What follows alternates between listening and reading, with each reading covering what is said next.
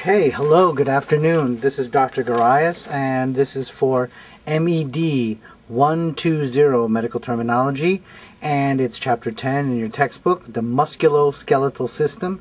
So when we're talking about the musculoskeletal system, it's pertaining to not only your muscles, but your skeletons as well. And you know, one breaks down, the other one. Remember we talked about how the heart and the lungs are cousins? Well, musculoskeletal systems, they're like brothers and sisters, brothers and brothers, sisters and sisters. You mess with one, the other one will definitely get messed up with. So let's look at, real quick, when you look at, before we get into the anatomy and physiology of it, who are the masters of the musculoskeletal system? And it's usually orthopedics. So let's look at, let me open up some here, and then let's get, and if you could see that here in the upper left, maybe make it a little bit bigger. Orthopedics. Orthopedic medicine. So you have ortho, right, which means to be straight, ped, foot. Now think about it. If you break anything in your body, are you walking even remotely straight? But orthopedic medicine, they're the ones who are going to straighten out the bones, and it's a surgical service. So a lot of the things they do is surgery, and orthopedics, and let me cut it up for you so that at least you know the parts pertaining to straighten of your feet. But it's not necessarily the feet that we're talking about. It's all the muscles and bones. Okay?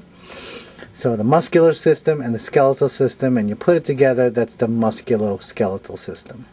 So now, I'm not trying to get into the anatomy of it all, because you'll have that in anatomy and physiology, but you need to look at all the words that deal with this particular department: orthopedic medicine, orthopedic surgery, and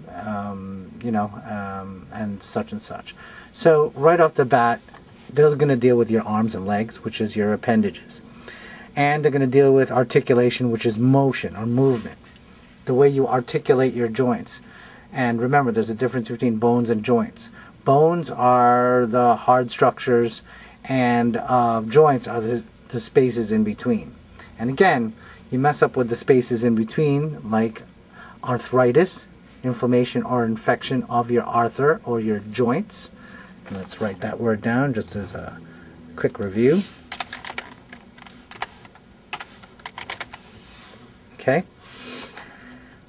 And orthopedic medicine, musculoskeletal, they deal with that. So we already talked about poiesis, hematopoiesis, development of blood. Cruciate ligaments. Ligaments are things that connect muscles to muscles. Okay? And you have a whole bunch of them that stabilize all your joints. So you mess with the ligaments, messes with the muscles, messes with the joints. You see how all of these systems, even though we're discussing them separately, they are actually connected. So you have voluntary versus involuntary muscles. So there are some muscles that are voluntary, airy, pertaining to volun. When you voluntarily do something, that means you know and understand it. So for example, skeletal muscles are voluntary muscles, and they will do what? They will do what you tell them to. Cardiac muscle or smooth muscle, and we already talked about visceral muscles or the muscles of your guts. That already, because you can't control that. Remember we talked about the GI system, that the second you put some food in your mouth, everything else is automatic after that. The only thing you can control is the hand or the skeletal muscle, right, that put the food in your mouth to begin with. The second it goes in your mouth, everything is automatic. So your cardiac muscles and your smooth muscles, they are involuntary. The prefix in meaning not. So something's voluntary, that means you need a brain, you need to make an actual decision to do it. Involuntary is you're doing everything automatically. Now, you've got to know the different kinds of motions. And when you're going through the motions, pun intended, you see there are opposites, so you got to know them. Adduction versus abduction. When you abduct somebody, you're taking them away from somebody. So abduction is to move away from the midline. Adduction is the exact opposite, move toward the midline. Flexion and extension. When you flex your muscles, that means you're decreasing the angle of your joint. Let me show you a picture of flexion.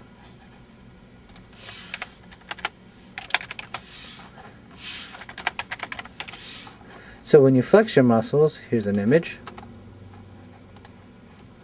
You see when you flex your muscles, when you're making a muscle right here, whoopsies. Let me go in there and look at that. So flexion, do you see the angle? It went from 180 degrees, 90 degrees, and then you flex even more, less than 90 degrees. So in flexion, the angle is getting shorter. And in extension, when you're reaching out, the angle is getting bigger. So it can go from like 45 degrees to 90 degrees to 180 degrees. Okay? And that's flexion versus extension. And you could do the same thing for each one of these, and the best thing to do is look at a picture and Google it, and a picture's worth 1,000 words. Pronation versus supination. Pronation, think what? Palm down. And then know that these are opposites, so that you know that supination. Inversion is the opposite of eversion. Dorsiflexion is the opposite of plantar flexion. And this is how I remember plantar flexion. Let's scroll a little bit down more. Plantar flexion, right here, that's when you plant your foot into the ground. Now, if you look at this picture right here, let me center it a little bit. These are some muscles. Pan back out a little bit. Now, it is not in your best interest to try to memorize this stuff, because, again, just like week 1, all of this stuff is Greek and Latin. So you got to figure out ways to memorize it, and also to use your visual. So you could look at some of these words, and then you could try to figure out that you can use your medical terminology to remember it. For example, if you look down here, that's the biceps femoris. Bi means 2, so, and femur, or femur, femoral, that means it's got to be in your upper leg. So biceps femoris has to be the 2 muscles in the top of your leg. Your gluteus maximus, your glutes, it's your butt region right here, right, or your derriere, or your posterior, and you have a gluteus maximus. Some muscles are named after their size. So you have a gluteus maximus, medius, and minimus. So which one's the biggest one? The maximus. Which one's the smallest one? Minimus. Some are, right down here, some are named after people. So Achilles, or characters. Look at our triceps brachii right here. That their triceps has how many heads? Sep, or ceph, means head. So tricep, that means there's 3 heads. Brachii is the location. Brachii means the upper arm. So your triceps brachii is in your upper arm, and there's 3 of them. Your biceps brachii is in your upper arm, and there's 2 of them. Pectoralis major, right here, your pecs, your chest. That means it's the major muscle. Right underneath, you have the minor muscle. Which one's going to be bigger? Some others are based on shape. Like if you look right here, the deltoid, delta is a triangle. And if you could see here, your deltoid, or your shoulder muscle, kind of forms a little triangle. Okay? Some are named after, another named after shape. So for example, if you look here in the face, the orbicularis oculi and the orbicularis oris. Oculi means your ocular, your eye, pertaining to your eye, and oris means pertaining to, or oral, or pertaining to your mouth. So your orbicularis oculi, or your orbicularis oris, orb, and an orb is what? Round. The muscles around your mouth are round. The muscles that open and close your eyes are also round. There are some muscles that are straight, like right here, your rectus abdominis, right? Those muscles are straight. Rectus means straight. Brachioradialis. Brachio means to wrap around, or to surround. So where is it wrapping around? It wraps around your what? Your upper arm, brachio, and the radial part of your bone. Okay? What else?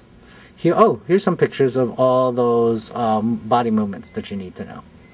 So what could I do? Could I easily put an exam next week, week 8, that has the pictures and write A, B, C, D, E, F, G? I can easily do that. We already talked about ligaments. Remember, ligaments connect what's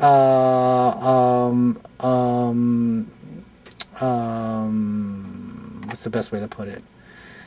Strain versus sprain. Let me get this straight before I open my mouth here. Okay? So tendons and ligaments, they do the same thing. They're like straps or cords, and they kind of keep your joint areas together. But tendons, I want you to think like if any overstretching of a tendon, it's going to lead to damage. Any overstretching of a ligament is going to lead to damage. And so I want you to think strain and sprain are the same exact thing. But if it happens in a tendon, it's a strain with a T. So T begins with tendon, strain has an ST. Now a sprain is when a ligament is overstretched. Okay? But either way, you have localized arthritis, so it's all the same thing. The different bone types, you don't really need to know, but right here, know the difference between bone and cartilage. Bone is much harder. Cartilage is softer, but it's also just as protective. Okay, you have epiphysis and diaphysis. Epi, we know it means what? Right on top. So that's the top parts of your bone and the bottom parts of your bone. You have a covering called the periosteum. Osteo means bone. Peri means surrounding. Osteoblasts versus osteoclasts. Osteoblasts, think of it this way. Remember we talked about precursor cells and stem cells, and those are the beginning cells like when you were a baby, and they could be anything. Well, osteoblasts are like baby bone cells. And this is how I remember it. It was a blast to be a kid, osteoblast. And when you have a osteoclast clashes, it breaks down bone. Because in real life, bone is constantly being remodeled. Meaning to say is, there's a piece of the bone that breaks down and there's a piece of bone that buildings up. And when you're young, because it's in a nice equilibrium. But as you get older, remember the breakdown or osteoclasts become greater than your osteoblasts, which is your bone forming or your quote unquote baby bone cells. Periosteum covers, if you can see here, is a covering. Peri means surrounding. Oste means bone. Your epiphysis, that has to be what? On top. And your diaphysis, remember, complete or thorough. So if I have a diaphyseal fracture, that's what? Complete or thorough, right through the main part, mid-shaft. Proximal or distal epiphysis, or an epiphyseal fracture, like here or here. Oops. Here on the top of the bone, and then here on the bottom. There are certain words in anatomy and physiology that mean stuff. Anything that's a like something that's out, it's called orthosity. Anything that getting surf, meaning to say is ball and socket joints, condyle, or now let's look at what a condyle looks like. If you could see here, that's a condyle, also known as the head of your bone, and that fits into something. And this is your thigh bone, which is a classic long bone. Your thigh bone is known as your femur, and this will fit right into a socket, or also known as an articulation. So that's called a condyle, that rounded part, and then the head. Okay? Now, a whole bunch of bone is a living thing, as you could see here. There's a whole bunch of holes and a whole bunch of cavities in there. That's really important. And they're called foramens, fissures, meatus, and sinuses.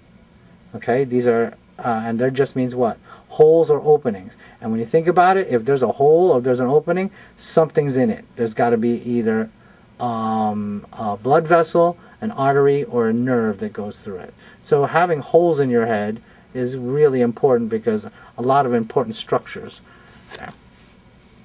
Okay, hold for 1 minute. All right, I'm back. The bones. Another way, like to know what the bones are is like their location. So if you look at the word cranial, al pertaining to your cranium, or your skull cap. Now, the soft parts in your cranial bones when you were like a baby, they're called fontanelles. So cranial bones, you have the frontal part, which is of course the front temporal, which is in your temples, and you have your coronal suture. Now, what are sutures? When the fontanelles started closing up, they formed these little ridges in your head, and we can look at them in a bone. Let's look at a picture of a skull.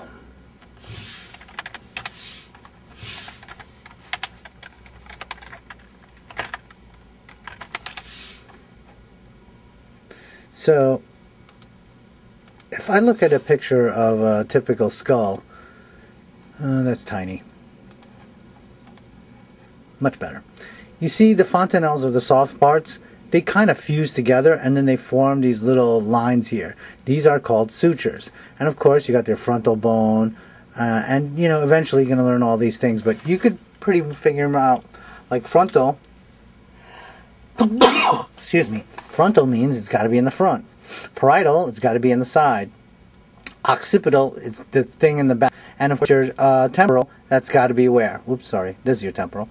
Your temporal, it's got to be where your temples are.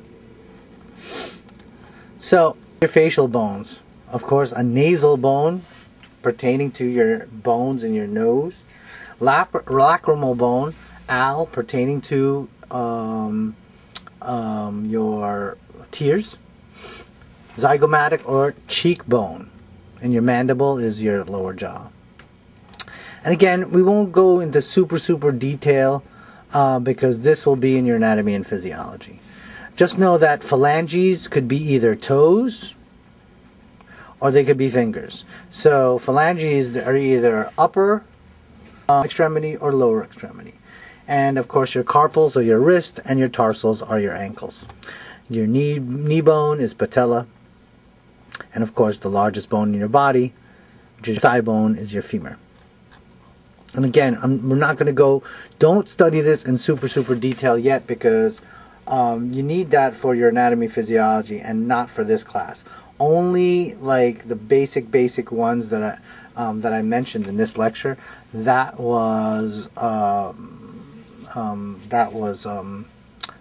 the ones you'll be responsible for.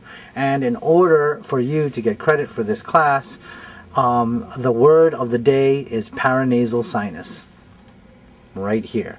So in order to get credit, paranasal sinus, email that to me at ngarias@stratford.edu, and then you will get attendance for today's video lecture. Oops, sorry. Okay, now paranasal sinuses, what are they?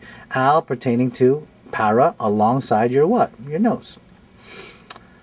Your thorax, which is your chest. Okay, your thoracic cage. And sinuses are essentially just, because remember, your bone isn't like solid like wood or steel. Your bone is hollow and it's got holes in it and things in it. Like for example, your sinuses. Okay, your sinuses, your skull is practically the most perfect speaker in the world. That is why your voice, when you sing, sounds awesome to you, because you're hearing it through your skull.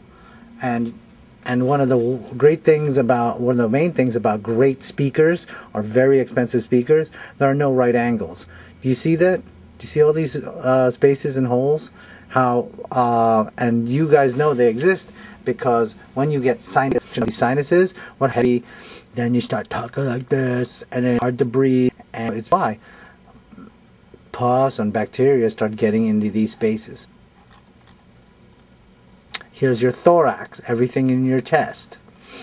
Okay, this is your backbone, or the different vertebrae, and let's look at the different classifications. Cervical, al, pertaining to your neck. Thoracic, ic, pertaining to your thorax or chest. Lumbar, remember, your loin, the lower part of your back. Sacral, that's like the very bottom. And coccyx, that's your tailbone, or your coccygeal vertebrae or vertebral area. Your pectoral shoulder, that's your pecs. Remember, your pectoral means your chest, and that's your shoulder girdle. And you also have a shoulder girdle. You also have a pelvic girdle, or your pelvic hip.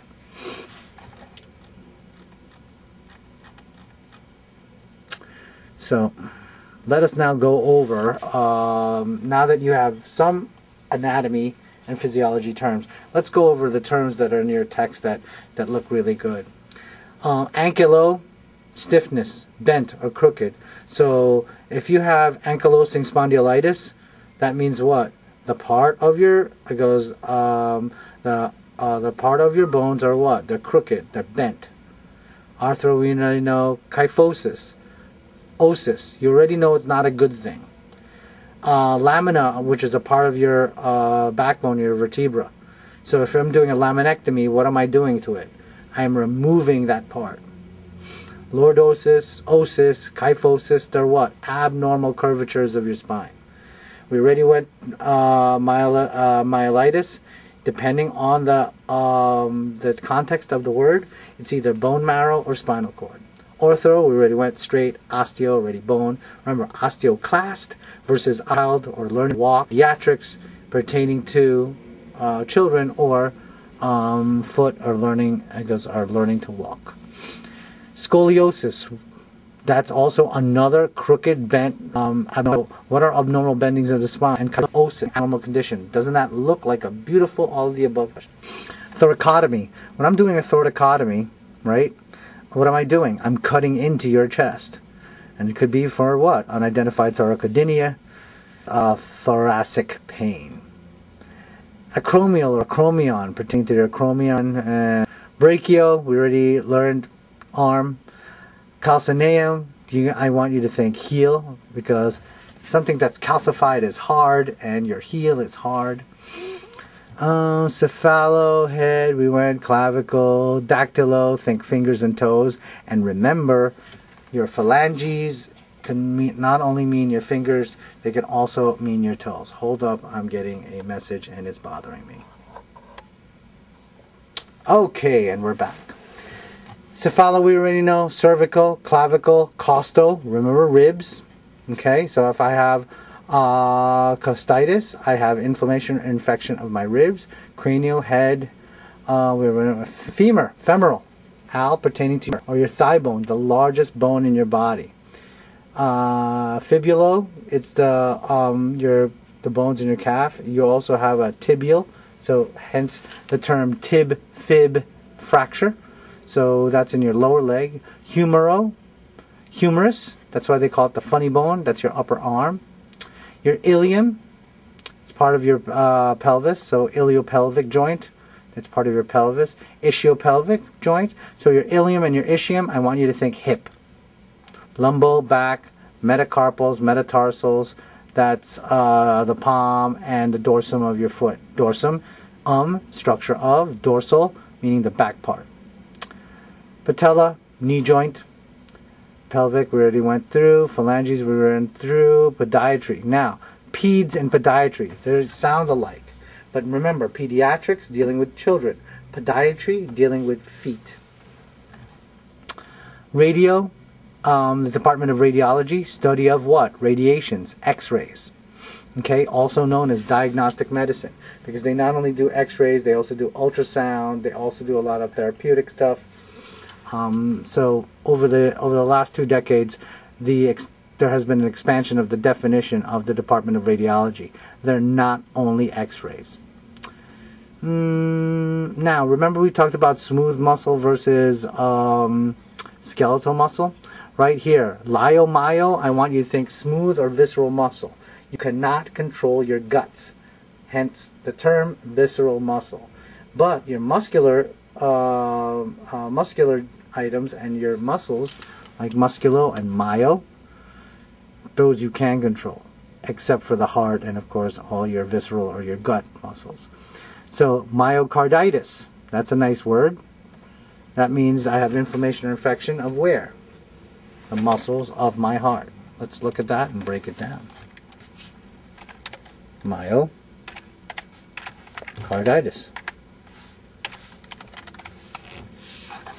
bit smaller so it'll fit.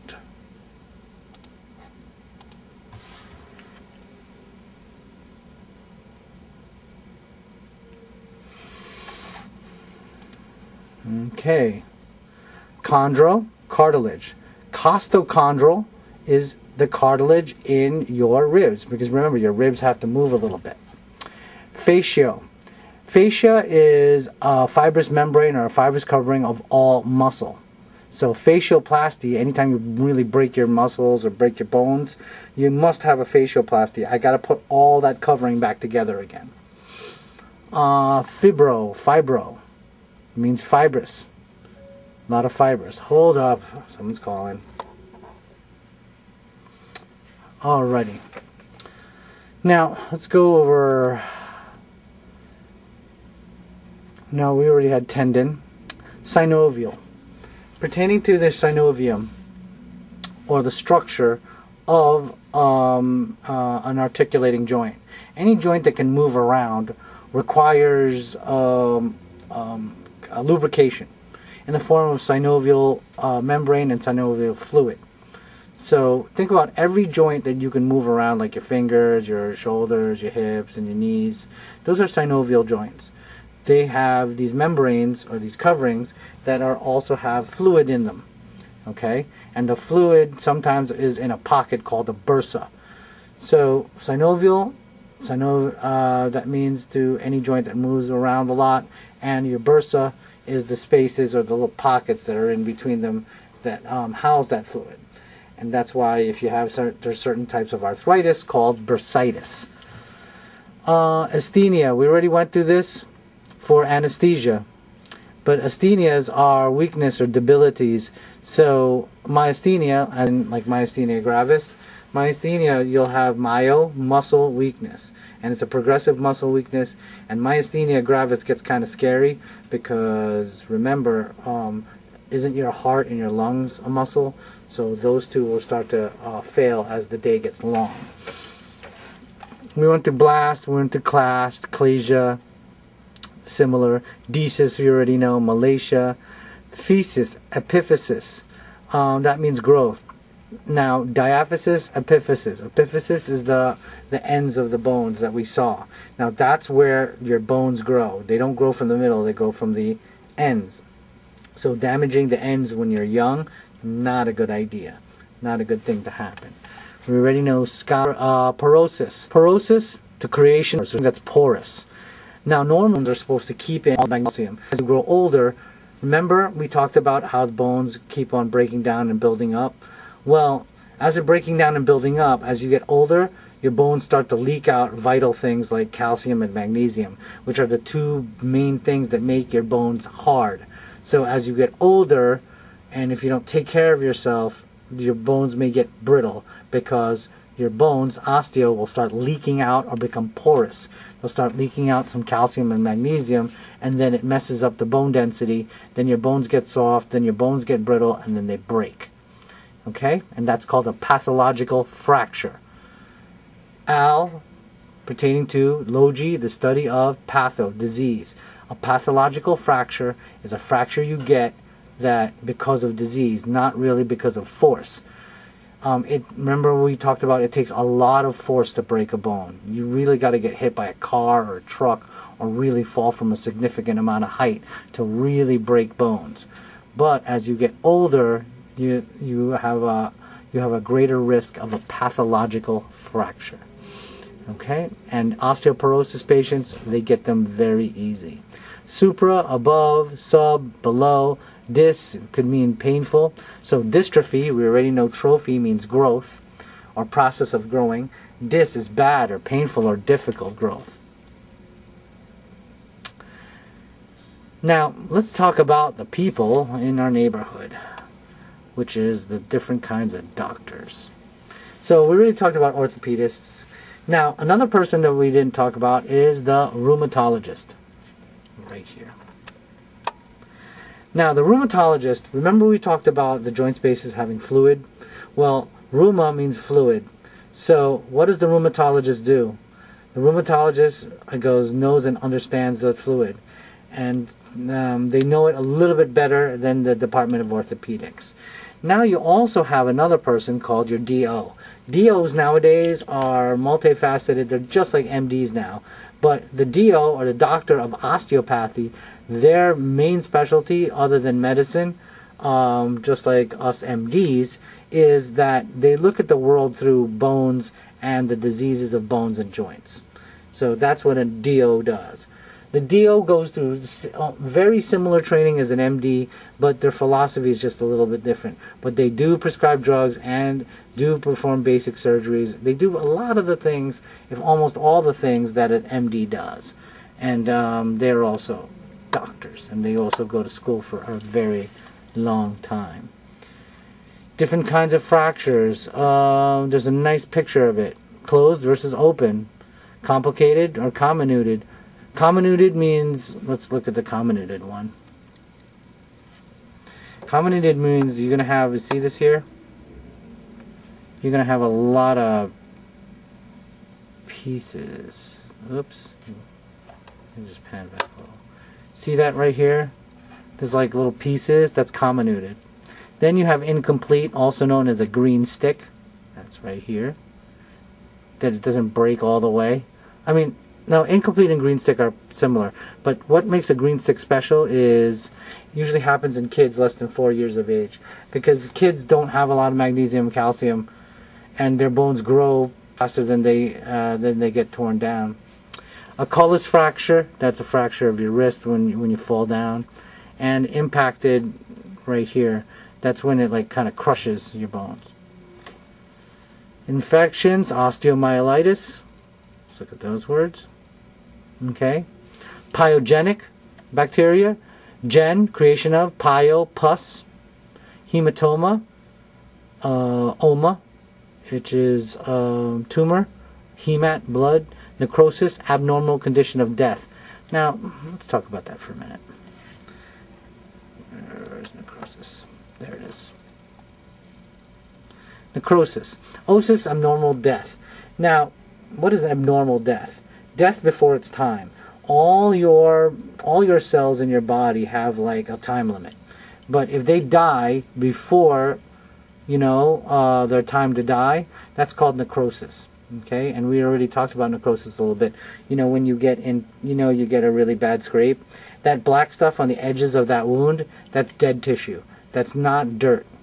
That's not, after you clean off the wound, and that's why you have to debride that area or scrub it down, because to get rid of the dead things. Now, getting rid of dead things, because dead tissue create way more dead tissue, okay, because there's lack of oxygen, lack of nutrients, and it kind of spreads. So we gotta try to stop that.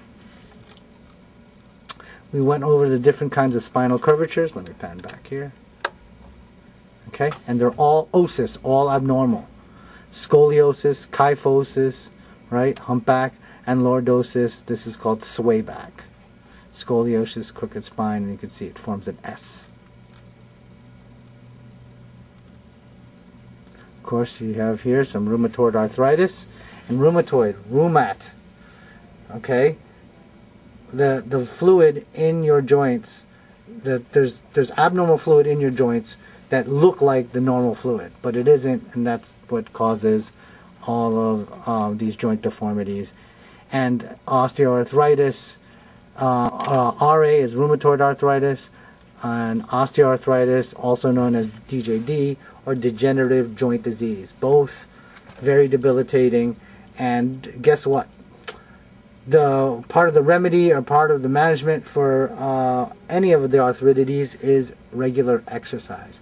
Remember, if you don't use it, you lose it, or if you abuse it, you lose it. So we always have to be in the middle. And I'm always promoting, getting in the swimming pool, and it helps a lot with a lot of the joint issues. Running is really great for losing weight, but it causes a lot of joint problems.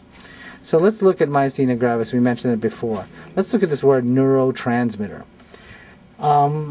We should have mentioned it in our neurologic chapter. A neurotransmitter is simply a chemical that transmits. Trans means across. transmits the signal from one place to another, and it does it through nerves.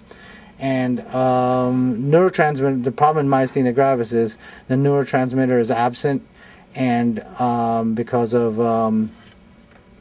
autoimmune disease, and your body attacks itself, you don't have neurotransmitter. So no neurotransmitter, acetylcholine, your muscles can't move, and that's not a good thing. So you get this weakness, which eventually turns into paralysis, and that includes your heart and also your lungs. Not a good thing. Here are some diagnostic or synaptic related terms. You can read all of them. The ones I like are claudications. That's really good. It says lameness or limping, but claudication is really, there's not enough oxygen to your muscles, and they get really clampy, and it really starts to hurt. It's almost that crampiness right before you get a Charlie horse, which is really bad. Contractures are really bad because there's fibrosis, abnormal condition of fibers, and then everything gets all like stiff, and you can't move it. Crepitation, that's when you have a fracture and it makes that crunchy sound. That's not good. Electromyography, we already talked about another. Ganglion. A ganglion is just simply a group of nerves, and a ganglion cyst is a nerves, usually on your wrist. A cyst is a cyst that's that culminates around the nerve, usually in your wrist. Hemarthrosis, blood, abnormal condition of blood and joints. So who do you go see? You get to go see a rheumatologist. Hypotonia. Hypertonia. Tone, remember your muscles, if you work out a lot, your muscles will be toned, they'll be stiff. So take a good look at a patient, or maybe your grandparents who don't move around so much.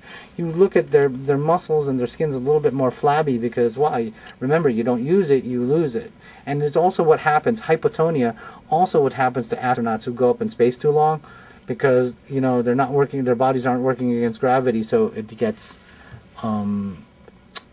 it starts wearing away. Okay.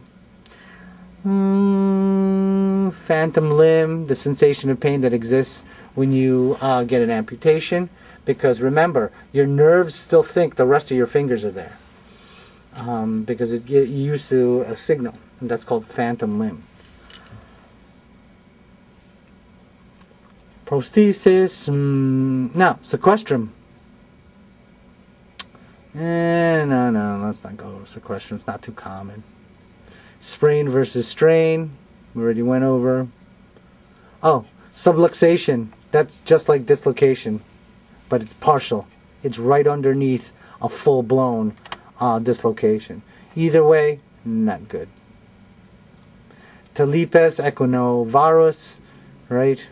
That's an inversion of the hero. We don't need to know that. Some diagnostic and therapeutic stuff. Now, we could go on and on, but this stuff we've been talking about in other chapters, except for the scintigraphy. Think radionucleotide. Think radiation. So we put something that's radioactive in you, and it's called a tracer. Let's look. Let's lower it a little bit. There. Pan back a little. So that's a really nice one.